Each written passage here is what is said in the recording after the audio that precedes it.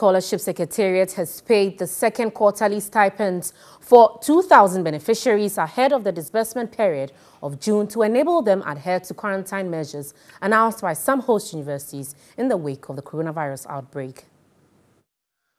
The Secretariat has partnered the Foreign Affairs and Regional Integration Ministry and Missions to get the students the needed support during this period of the pandemic. To be able to assuage the situation of this whole pandemic, we have even paid their second quarter stipends so that they can stock for the various necessities to make their living conditions over there very convenient for all of them. He further assured parents to stay calm and work with school authorities. In Hungary, we have some students were asked to move out of their hostels, so we have to find new places for them to lodge. In the UK, it's very much okay now.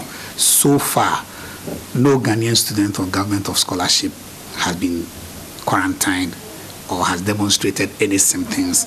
Ghanaian students in universities in Hungary and United Kingdom have lectures online to avoid contact with suspected cases.